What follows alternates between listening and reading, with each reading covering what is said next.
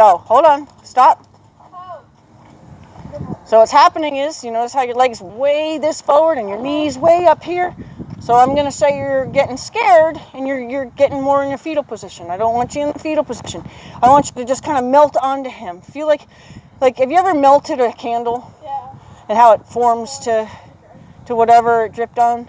Try to pretend like your body just became that piece of wax. Okay, you want to just drip onto him and stay in that position. Like it cools quickly in the position that it dripped, right?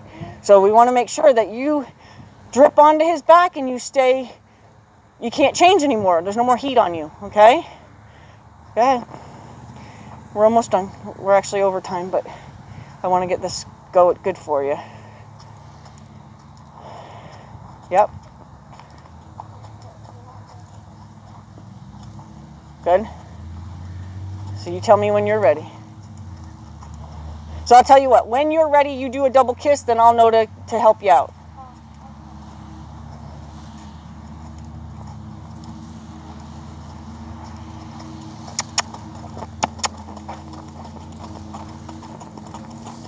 There you go, you had it for a second.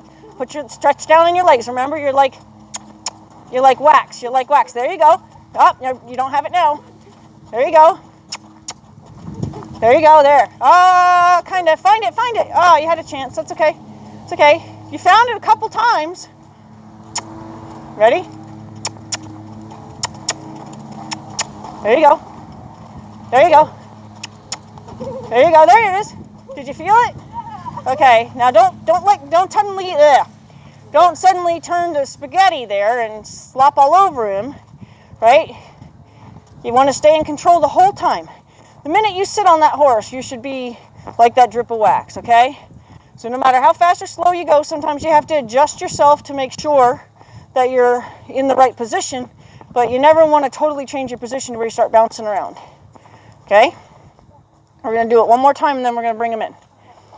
Actually, we'll bring him in, but then we'll put him back out. Give him cookies, put him back out. Ready?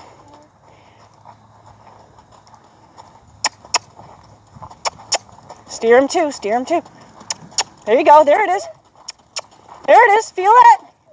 Okay, good. And walk. Good. There you go.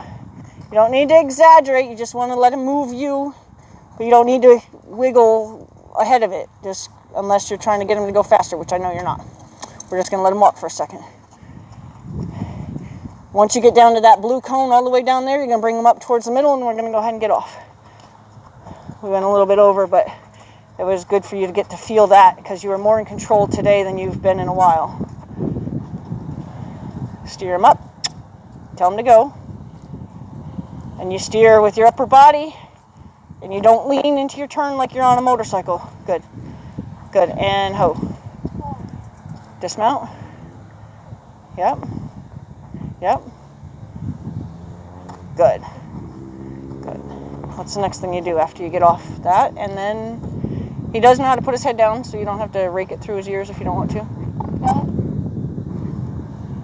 Yep. Good. Which one do you put it on? Just go down 2. So you just look. Just go. Oh.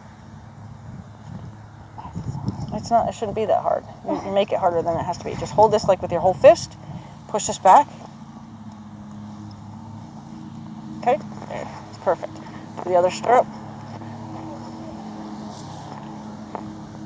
Good job. You did good. I know. Just think, your whole life is about walking and walking fast. It's really not that hard. Did you say Teddy?